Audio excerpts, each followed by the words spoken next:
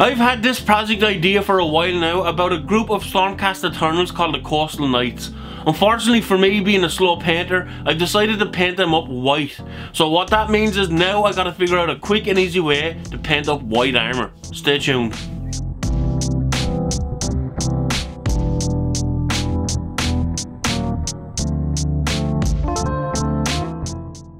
Bright colours have always seemed like a scary choice to paint with. It always seems the easier choice is to go with the darker or grimier look.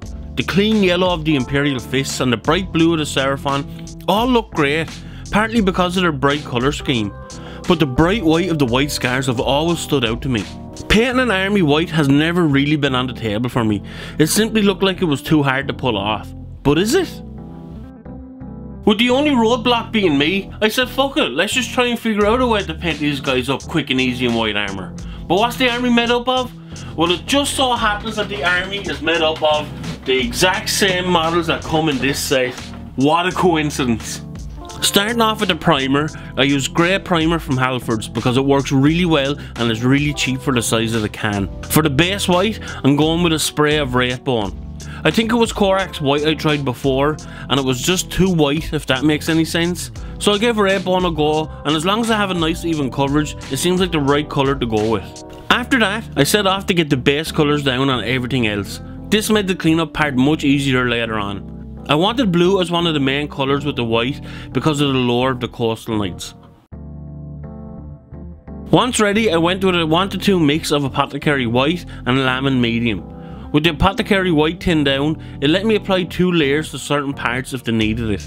On some of the earlier models, I went with just pure Apothecary White. One model I even went with 2 layers on it, and while the results weren't disastrous, it was turning into a light grey rather than a white.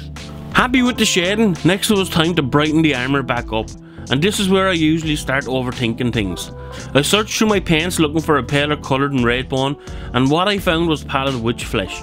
I glazed 2 layers on the flat areas and just a normal edge highlight on the edges did the job.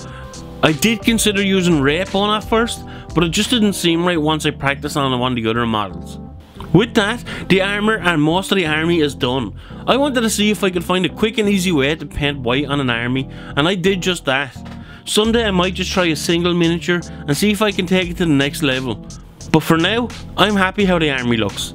They're not finished yet. There are some still key parts left to do, like the Gryph-hound, Yndrasta's wings, and some of the weapons' blades. I did paint some of the blades, but I think I can push myself just a little bit further and really try something different to make them stand out for the hero models.